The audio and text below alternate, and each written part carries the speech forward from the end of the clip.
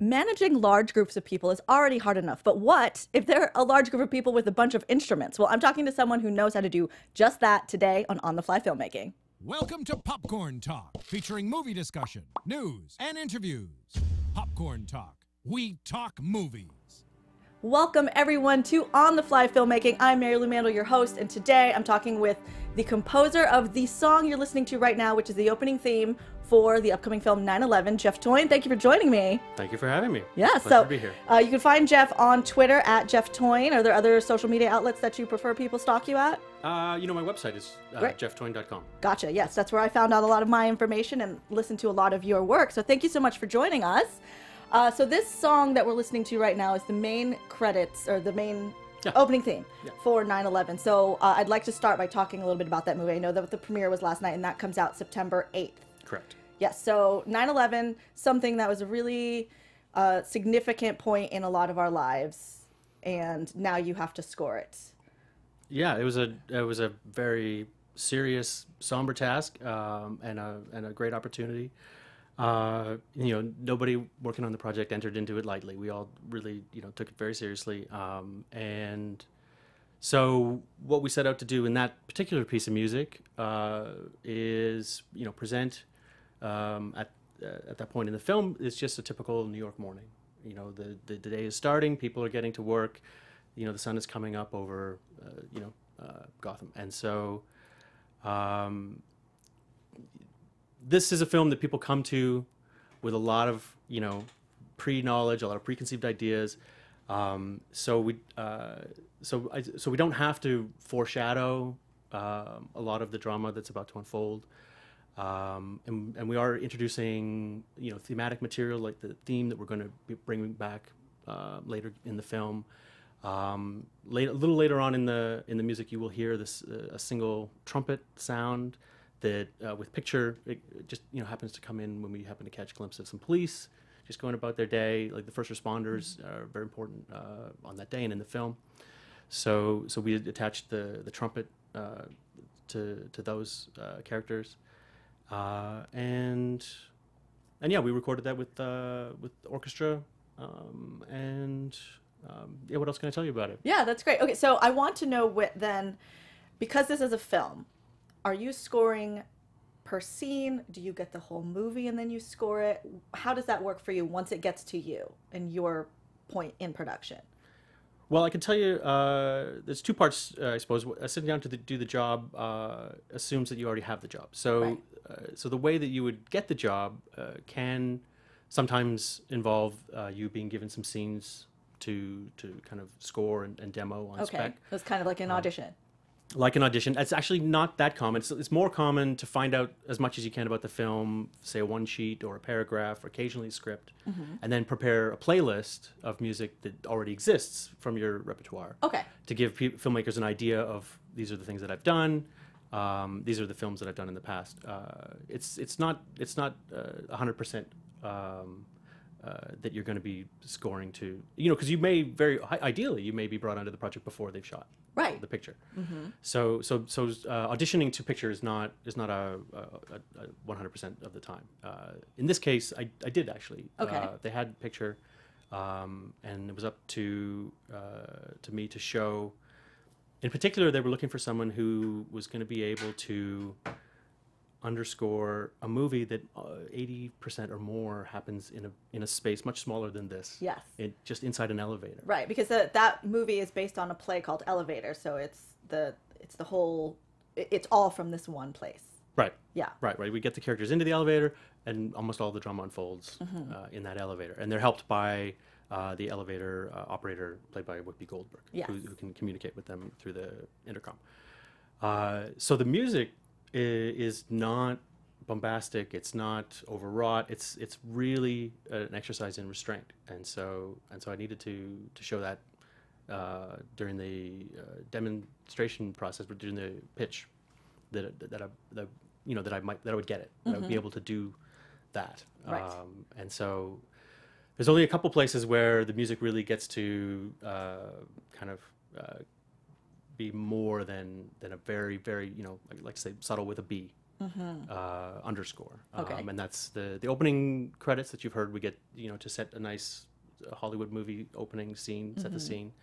We get a couple of chances here and there in the film, and then the end credits we get to play, and people get to take a breath. Yes. And then so we get to play out there. But most of the film, we don't use the orchestra, actually. It's more about electronic elements and, like I said, very subtle elements and these distorted elements and working to create a very tense, claustrophobic atmosphere. Right. And to stay out of the actor's way. I mean, because these guys really tore it up. There Yeah. some really great performances in the film. So then a lot of this is very orchestral. When you were doing your audition piece, do you go get an orchestra and say, hey guys, let's make this? Or is it all on your computer? It depends. It's not unheard of to record a demo with an orchestra. If you want that sound, and you think it's worth it, you can do a demo rate with an orchestra. More often, it's much more common to demonstrate using samples and synths and do a virtual mock-up. And we've spent a lot of time getting our mock-ups to sound as convincing as possible. Yeah. So that's most common. Do you play a lot of instruments? No, not that I would say I play them. I wouldn't insult actual musicians who play these instruments by saying I also play. I'm more of a guitar owner than a guitar player. And I can, I studied piano for a very, very, very long time. But I became a composer when it became clear that being a concert performer on the piano wasn't realistic. So. Oh, that's so interesting, because I don't know much about being a composer and much about music at all. But to think that the composer actually doesn't need to know all the instruments. You just need to know how to make them work together. Well, when you say need to know... Well, you know them. You're not I don't play the viola, but I can tell you the range of the viola and how the viola is played idiomatically. And it's really important for me to know that instrument really, really well, especially as an orchestrator. But I don't put in the hours every day playing viola, and so I don't play it at a professional level or an amateur level. Yeah. But I definitely, in order to write well for these instruments, you do have to become intimately knowledgeable about them. Absolutely. Yeah. I went to school for a long time. Gotcha.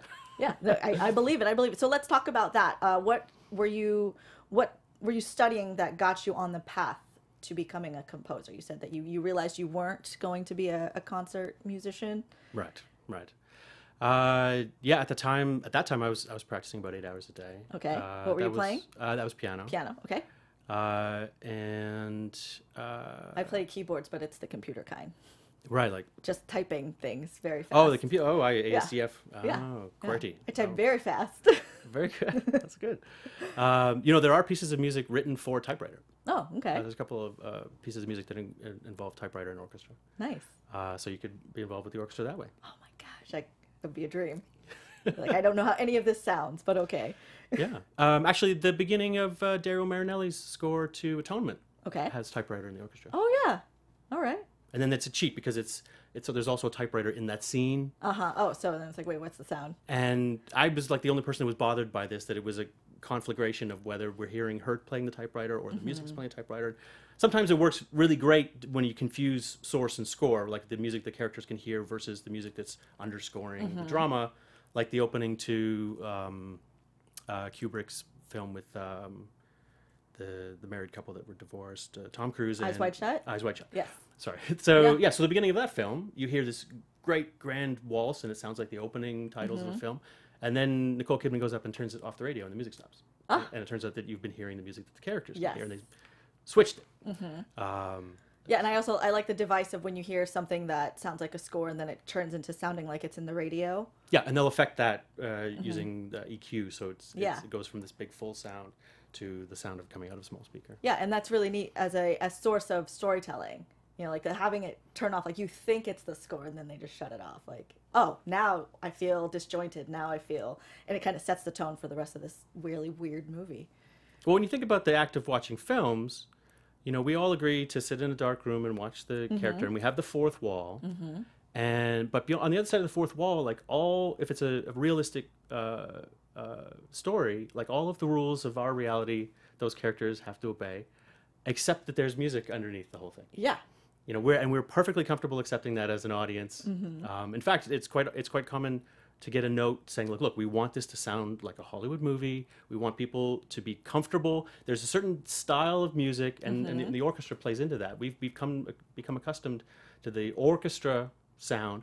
That makes us know, oh, we're in a movie. It's a Hollywood movie. We're in the theater. This is, we can be comfortable and watch, and we know we're going to see a story. Yeah, totally. It feels like it's like the warm blanket that says, like, okay, here, we're doing this now. Yeah, I mean, you can work against that, or you can, at your peril, or you can use it to your advantage.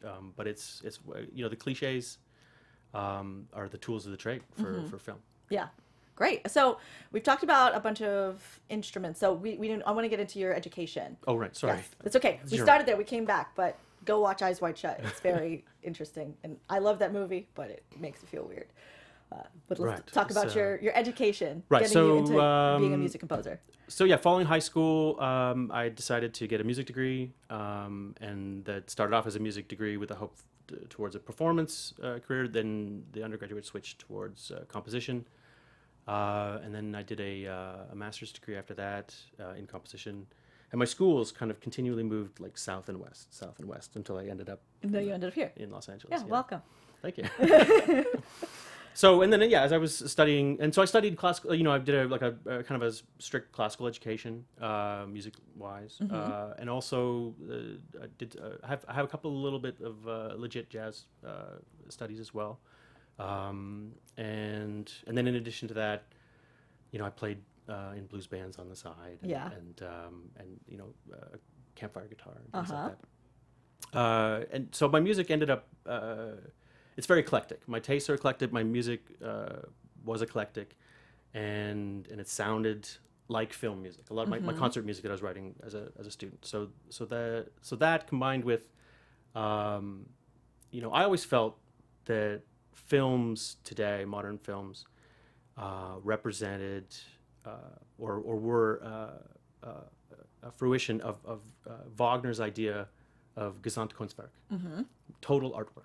Yes. Okay, so his idea of a total artwork where all the different arts come together to create one enveloping artwork, dance and literature and theater and design and painting and music. And exactly. theater. Which is what we talk about here on the Fly Filmmaking a lot, is this bigger collaborative effort to create something for entertainment value or create the art. Yeah.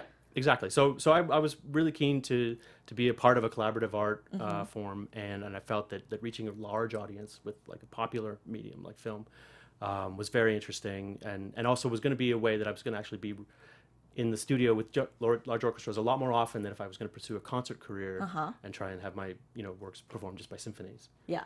So yeah, that's what led me into film. Great. So was there a first big break that really shifted you into film? Well, ironically, the first film I ever did was a feature-length film that had a live orchestra, and the soundtrack was released. And that was through an unusual set of circumstances. What was it? I was a radio DJ. Okay. And I played the music that the students would record their recitals during the course of the year at the music school. And those archive recordings, I would then take and play on the radio as like a classical music show. Okay. Sunday mornings at 5 a.m. Nice. I played a big audience. I played to cows and the farmers feeding those cows, and I don't think anybody else heard me. But through doing that show, I developed a relationship with the student council president of the music faculty, and a little later on, a filmmaker at the university who was he was actually an art professor at the university, but he was making a film, and he said, "Well, I need music for my film. I'm going to the music faculty. I'll talk to the student council president. She should know all the students in the faculty. She can point me towards a composer." And that girl knew no composers except for me, and she didn't know me because I was a composer. She just happened to know me because I was a radio DJ spinning these classical pieces. So she introduced me to this artist. His name is David Clark. He works on the East Coast in Canada at the Nova Scotia College of Art and Design, and he's an amazing creative force, and he wanted to make a film, and his film was the first project I ever did for film. We did it over a summer, and then he got some grants, and then we recorded it over another year. So so like I said, that was my first project, and it was a film noir, so it was supposed to be jazz. and I knew nothing about jazz, but I had enthusiasm for the project. He let me do it anyways, and I actually learned jazz kind of like on the job while I was scoring that film. And that was right around the fly. That's right. I mean, go to the library, and I'm like signing out books on like how to write jazz. And I got really lucky because it turned out that the way that I learned for writing for the instruments in that style mirrored the amount of money that we had at the time.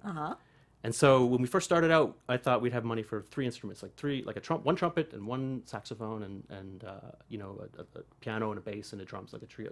A very, very modest, but 1 melodic line for brass, 1 melodic line for saxophones. And later we got a grant, and I could afford actually like a big band. So now you've got like 4 trumpets and 5 saxophones, and you got trombones. But I'd already had the music already laid out for single line instruments.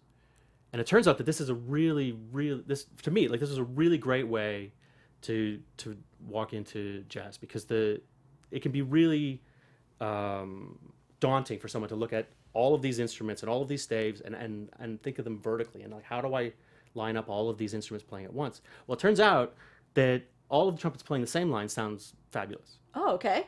And so if you can't think of anything else and you already have the line, you can just leave it there. Or you can decide how thick you want that line to be. You can harmonize that line. And a lot of the study of jazz arranging has to do with like the intricacies of studying how to thicken that line with harmony. Yeah.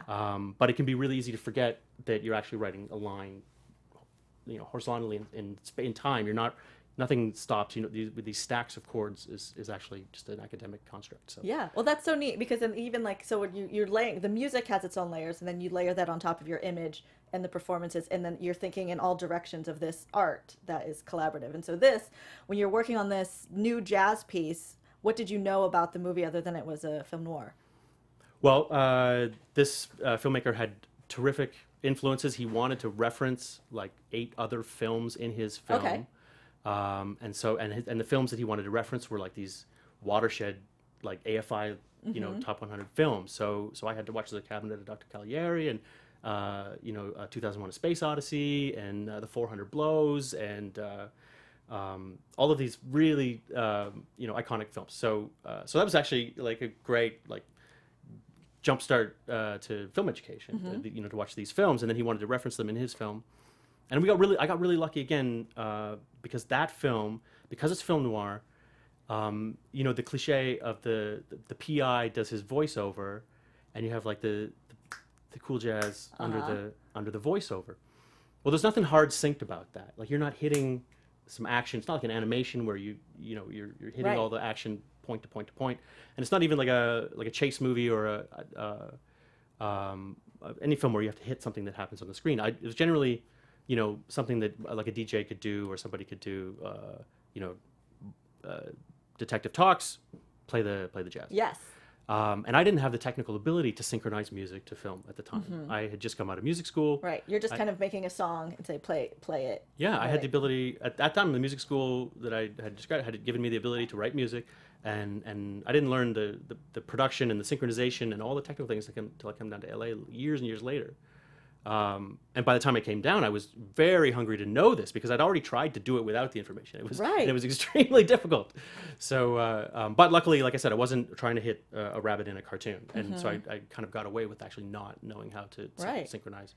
And this was back in the day when, this will tell you how old I am. I had to press play on a VCR, and then I had an old computer that used a notation program, and it would play back your notation, and it sounded like a video game. Okay. But the longer that your piece of music was, the longer it would take to pre-generate the sound demo for you. So I had to press that, figure out how long that was going to be, and then press play on the tape, and then maybe they'll line up and I could watch it. But there's no hard sync to it at all. Yeah, kids have it too easy today, right? Am I right? No, like I can't imagine when I think about just technologies in general that the stuff that was difficult, like when we might have been learning about things, and now what things are easy, but what's going to come next, where like the younger generations were like, I had to like take a photo on my cell phone and push a button. Now it should be like, oh, it just exists. My life is broadcast all the time. Just like technology is always changing. Well, the Lord giveth and the Lord taketh away. Yes, we don't really have to think about how the movie gets synchronized. It comes in a little QuickTime file. Somebody emailed it to you, and you can start working. But if you drop your laptop in the pool, you're Wow, wow. yeah, it's up. Awesome. So I want to talk about some of the instruments and working with an orchestra, but before that, I want to show a clip of you playing with some unconventional kind of instruments. Okay. So basically, make a little video here. Steve couldn't be with us, so I wanted to show him what we were doing. We were working hard on the film here. In lieu of Steve's choice of beer, we have Canadian beer. Oh, you have one of these too? Yeah, no. Oh, good. Never leave home without it. All right. So we endeavored to change the levels of beer so that we get the different pitches. And right now we're trying to get a low C. It's about as low as we can get. We can't add any more liquid to that one. We go C sharp, D, D sharp. Not too sharp. You can give me a E over there.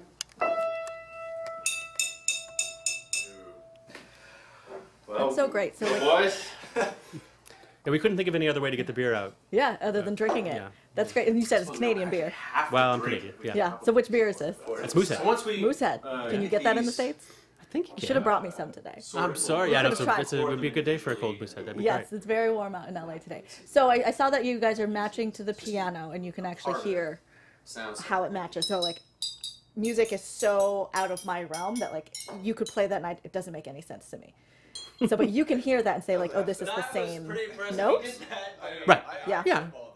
He did that purely by drinking. All right, good. So I think that's good with this That's good. video. So yeah, so this, what were you doing here, and why were you using the beer bottles? Was it just for fun, or it was actually for something? Well, yeah, we wanted to look. We don't cure cancer. Yeah. You know, the work. So there's no reason for us not to have a good time in the Yes. studio. Now, but I don't want to be too flip, because the film that we were working on there was a film that was seriously looking at alcoholism, and so unfortunately we weren't looking at it that seriously. But what, at the moment, but what I wanted to do was create a little bit of a construct and see if it was possible to generate some musical material like directly connected to this idea of drinking beer.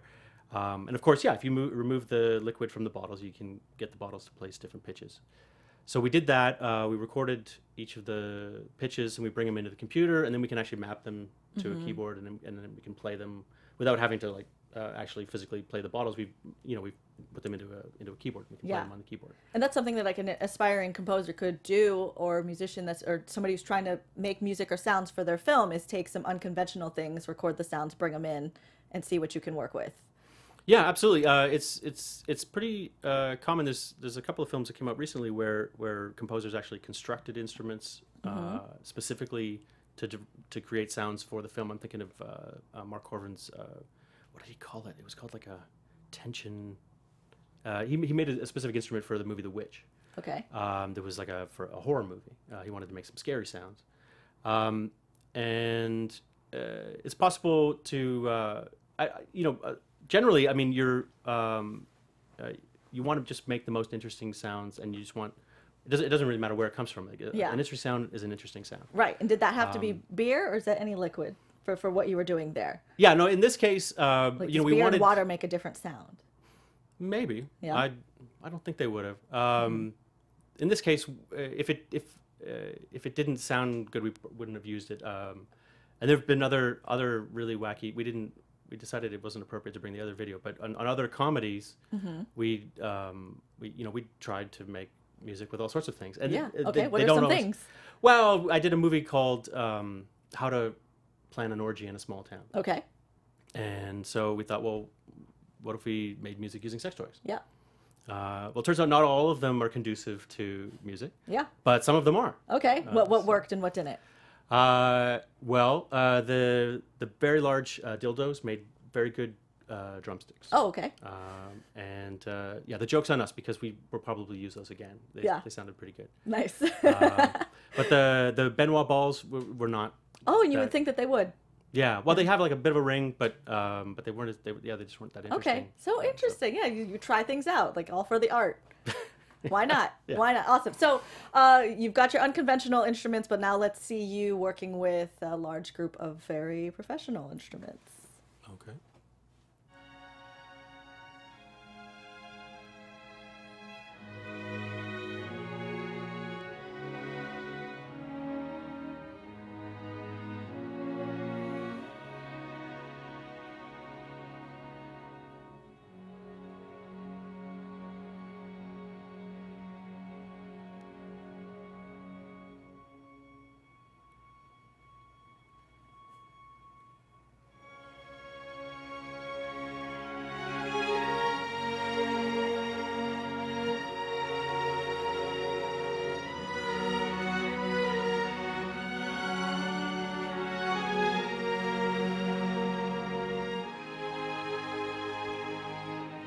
That's great. So that's beautiful. So you're here composing, and how many people are in this room? Conducting? Conducting. You're conducting, sorry. Yeah. See, I don't know anything about music here. So you're conducting here. How many people are you conducting? Oh, geez. I think that might be 18 piece, maybe? 18. Yeah. Yeah, that's a lot. And what's the largest orchestra that you have conducted? That I've personally conducted? Yeah. Let me think. Maybe 60? 60. Yeah. Wow. Yeah. All those people. But no, unfortunately, I mean, I've worked with much larger orchestras, but just not as the conductor. Okay. Yeah. And so in a larger orchestra, what kind of role did you play? That was as an orchestrator. Okay. Yeah. What does the orchestrator do then? So we talked about using computers to make the demo mock-up, and that's quite common today. So when it comes time to record the live musicians, they need parts on their stand to play, and the conductor needs the score, which has all the parts on it. And so the person that creates the score is the orchestrator. Okay. So the composer wrote the music, and the composer, depending, especially in film, you have very tight time constraints. So the composer doesn't necessarily have the time to sit down himself and write out the score, like that scene from Amadeus, you know, where You're going by part for each person? Is that what the orchestrator's doing? we're creating the score, and the score has every person's part in it. Okay. Now, it's actually a different person who makes the parts for each individual player. It's called the copyist. Okay. So there's there's a path. Like the composer will make especially these days, the composer will make the demo or the sketch, right? And that's usually an audio recording that they've made, and they've used the computer program to make the audio recording. So we'll take that, and from that we'll create a score, and that's what the conductor reads. It has all the parts on one piece of paper. And then the copyist will take the score, and he'll create an individual part for the cellist and for the flutist and for everybody. Oh my gosh, So- there's just so much. There's so many people. It's just like on a film set, there are so many people, and just making music, there's so many people that are involved.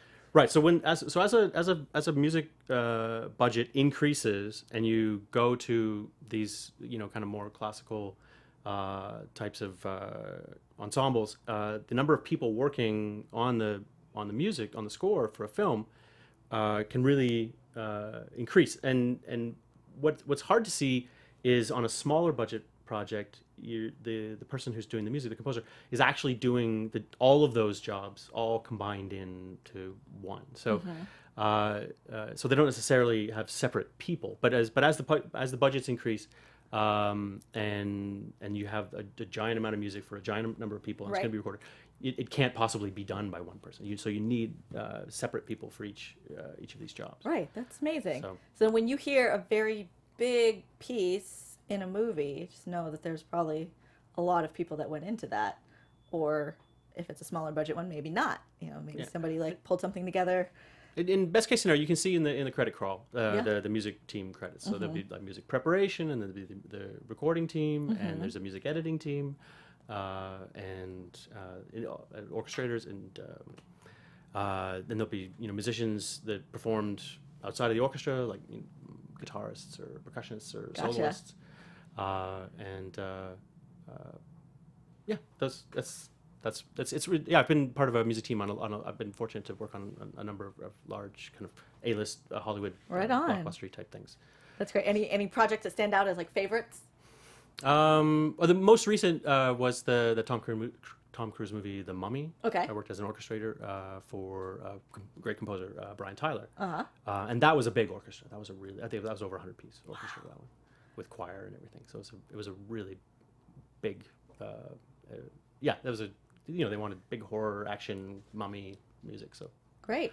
was tough. That was a tough one to work on. All right, so then I'd love to talk about now any advice that you have for somebody who might want to get into this line of work. Okay. There's people often talk about how do I get started in film? How do I, connect to people who are making films who want music for their films? But there's an assumption, and I think it's important just to just tick that off, that there is an assumption that you can make great music. And it doesn't mean that you went to school, but it does mean that you can make great music. So it's important to come to the table having honed your art. And it doesn't necessarily mean you've honed your art of making music to picture, but it definitely means you've honed your art of making amazing sounding music. And whether your amazing sounding music is I make the sweetest, quietest, most gentlest music, or I make the loudest, most terrifying music, whatever your thing is, that's great. But there's an assumption that you come to the table already, able to make amazing music, whatever that happens to be. Right on. So like, while you're making your way towards getting into making music for film, but that's where you can partner with like the independent filmmaker and stuff like that, that you, like you said, you started with the film noir, like you weren't completely there yet, but you went in and you tried and you did some research and you made it work. Right. Yeah. So he came looking for someone who had a music education, and I had one. So Yes. So that's like I said, it doesn't mean you go to school, but like there is an education that you can give yourself, Yes. Or somehow, hone your craft. So once you have that, then you want to bring that to a film. You have something that you can offer, something to bring to the film. And then everyone wants to know, well, where are these filmmakers hanging out? Yes. I don't know. They're all over the internet. You can find them. We're, Yeah, actually, we're all yeah. hanging out here. That's very true. Actually, film festivals are a great place to meet filmmakers, because they're there. They go there. Yeah. And would you suggest that maybe they score some scenes that already exist, as like with some like spec scores? I was given that advice a long time ago, and it's the kind of advice that is easy to give, and no one ever does it. In particular, if you have a director that you are just an enormous fan of, and you really want to work with that director, the advice goes, rescore some scenes from their movie and send it to them, because there's no way they're not going to watch their movie. Yeah. So you could get your music in front of them.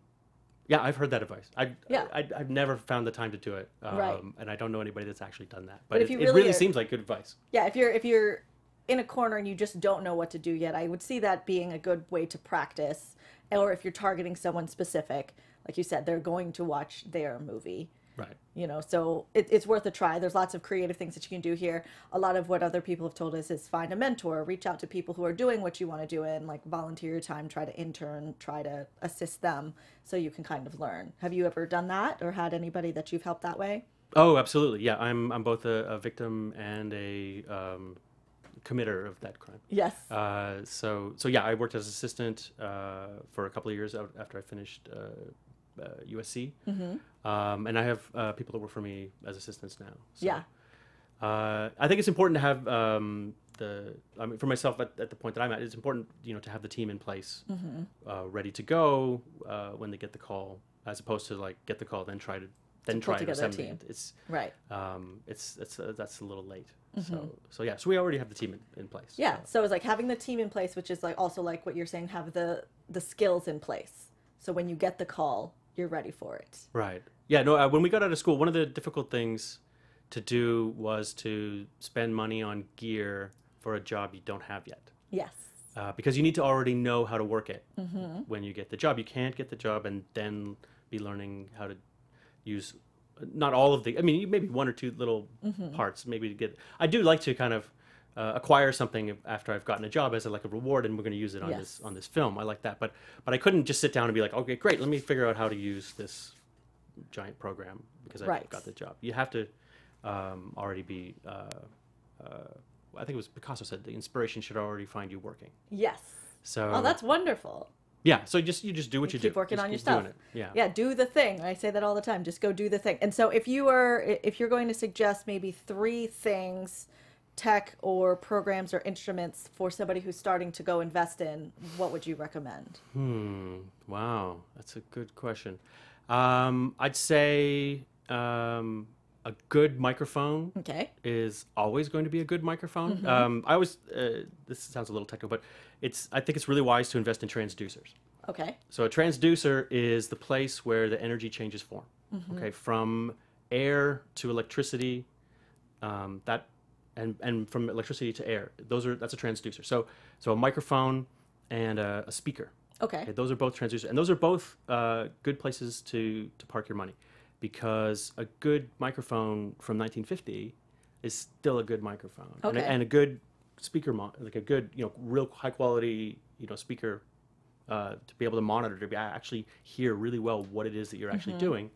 A good one from 20 years ago is still a good one today. Right. Do you have any specific recommendations of ones that you like? Well, unfortunately, both of those things are a little bit like guitars and coffee makers. Like, you can spend whatever you want to spend on them. So get the best that you can with your budget. Yeah, it's not. I wouldn't be too worried about. I have to spend this much or I have to spend that much. Right. But it's definitely, I think we know this advice. You buy as much computer as you can buy at the time. Right.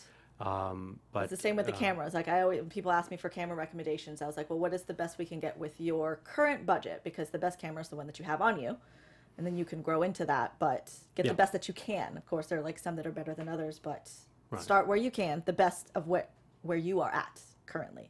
So it's a microphone, a transducer, speaker. Yeah, those things are, you need to get the sound in, and you need to be able to hear what you're doing. So those aren't, given the choice between those and some, like a fun new synthesizer or a plugin or something like that. Is there a program that you like to use that's on the computer? Yeah, it's funny, composers, there's maybe 4 or 5 major sequencing digital audio workstations, called DAWs, and it doesn't actually matter that much which one you use, as long as but they become your instrument. And so in terms of being able to make your great music, you have to be able to use this DAW to make your it becomes part of your it's like recording studio as instrument. Yes.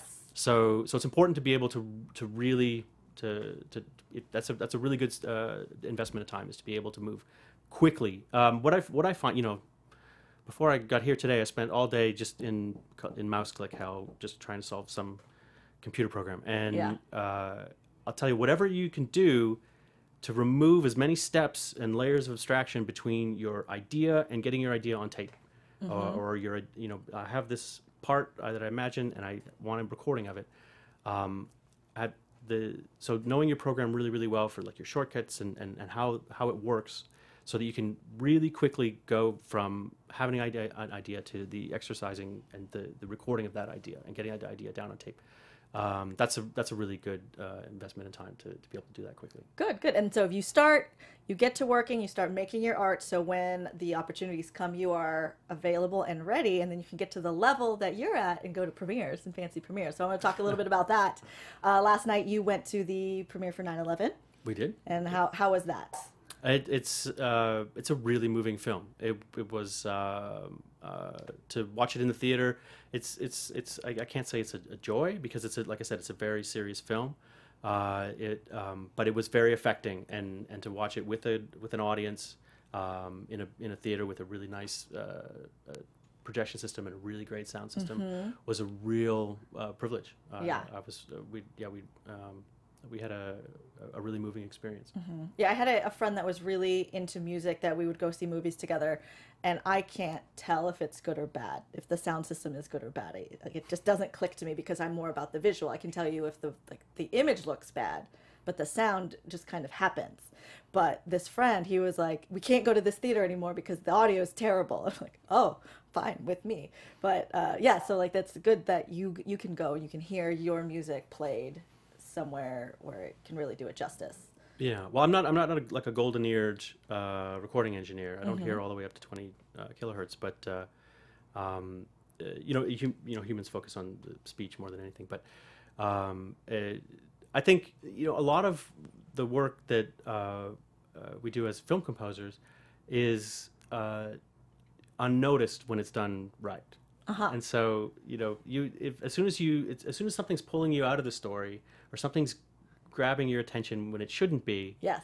then that's a problem. That's how I feel about editing. It's like if you don't notice the editing, then it's good. If you start to notice the editing, then it's like, oh, maybe you went in a little too hard. Yeah. Unless you're doing something really stylistic, and then it's like, ooh, look at that fancy transition. But yeah, like, so what you're talking about with the programs being an instrument, that's how I feel about with the editing programs for, you know, for video. You know, so like I use Premiere, and like, you know, there's all these different ones that you can use, but like I picked one to learn, and they're all good. And I'm sure that's the same with those, with the programs that you're talking about, is like they probably all can serve you well, but pick something and learn it is what my advice would be. Yeah, at the end of the day, they all record, rewind, play, edit. Yes. They all do that. So it's not as crucial that you're doing it on this one or that one. Frankly, like I said, this writing music for film is about writing music quickly. Okay.